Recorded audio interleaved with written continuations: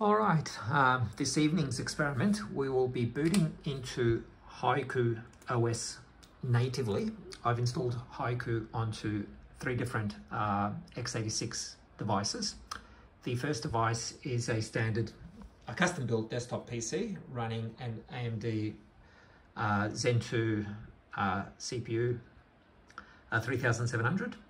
The laptop here is running a Zen 3 Ryzen 5800 and something, and the 7-year-old MacBook Pro is running a Intel Haswell generation CPU, 4 cores, 8 cores, booting off SSD, booting off NVMe, and booting off NVMe.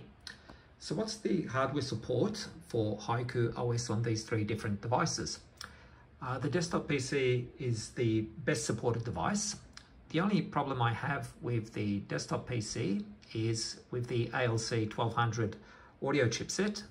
If I boot Haiku, if Haiku OS is the first OS I boot, then sound works perfectly. But if I reboot into Windows or Linux or some other OS and then go back into Haiku, then I've got no audio out. So there's some funky stuff happening with the way that those drivers map the digital to audio pins, outputs, and Haiku doesn't know how to remap it to something that works under Haiku. But if Haiku OS is the first OS I boot, then everything's fine.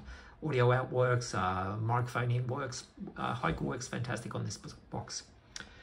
The 7-year-old MacBook Pro has a couple of issues with Haiku. The first issue is Broadcom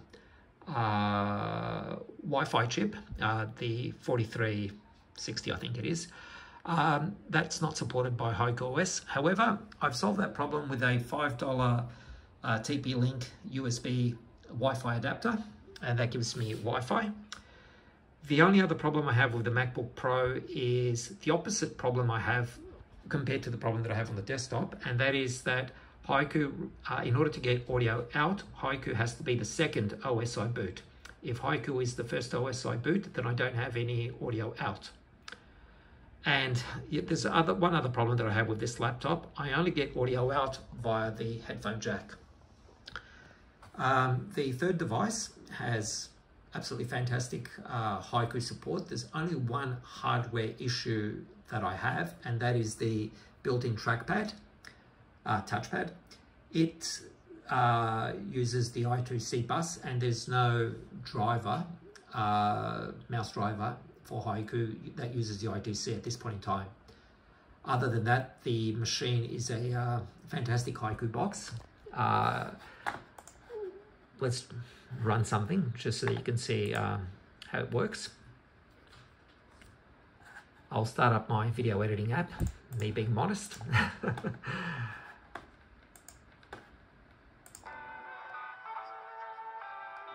And you can hear audio out coming through the built-in speakers.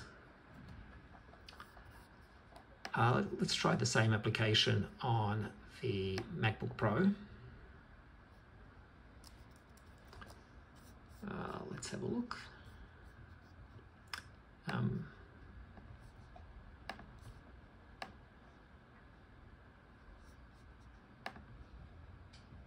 Let's just play a video. Yeah. And finally, let's, I need to reach for my mouse. Let's try the same experiment on the big desktop box.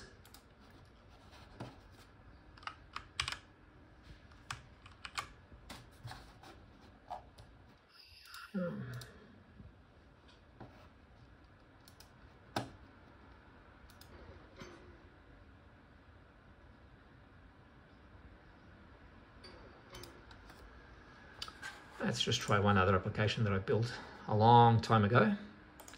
It always get a kick. That was one of the first applications that I saw running on BOS, which made me want to try that new OS. Let's try and get some media. Media test. Yeah, this will do.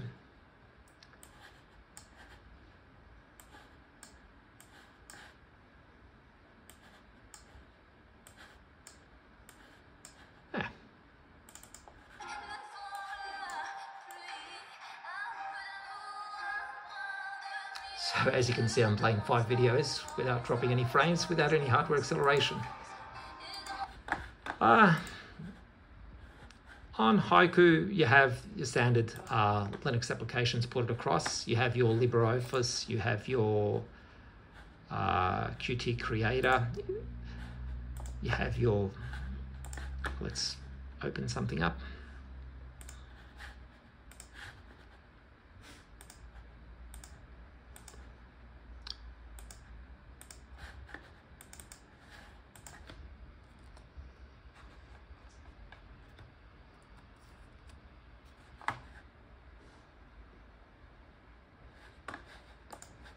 You have your critters, your gimps, even a couple of games like Open Arena.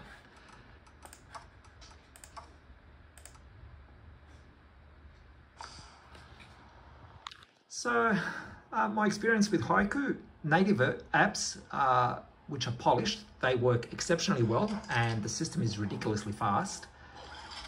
Ported apps, they all have issues with their toolkits. There's always something missing, like sometimes you need to double click a particular viewport before it gets registered.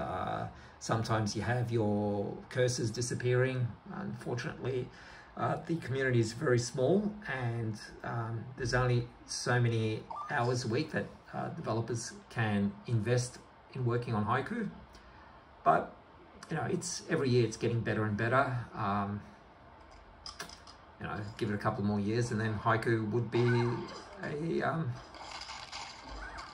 a viable desktop replacement machine. Enjoy your evening.